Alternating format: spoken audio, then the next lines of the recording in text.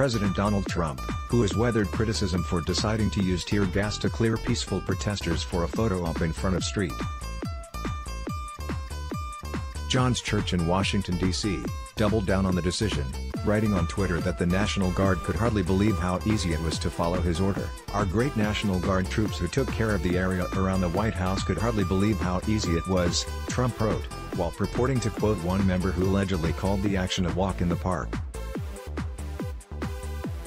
The protesters, agitators, anarchists, Antifa, and others, were handled very easily by the Guard, DC, police, and SS. Great job," he continued.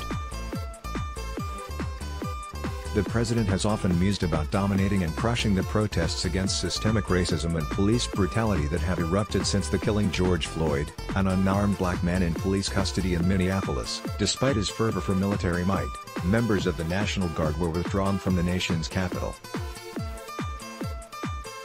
Trump had wanted them to remain armed, but Defense Secretary Mark Esper later ordered National Guardsmen to disarm entirely. He also announced he would not support the use of the Insurrection Act, a move that went against the president's wishes.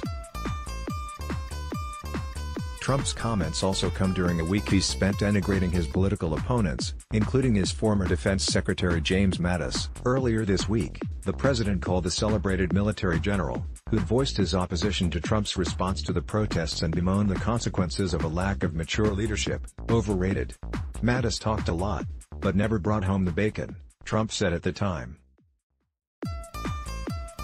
"He was terrible. Someday I will tell the real story on him and others, both good and bad."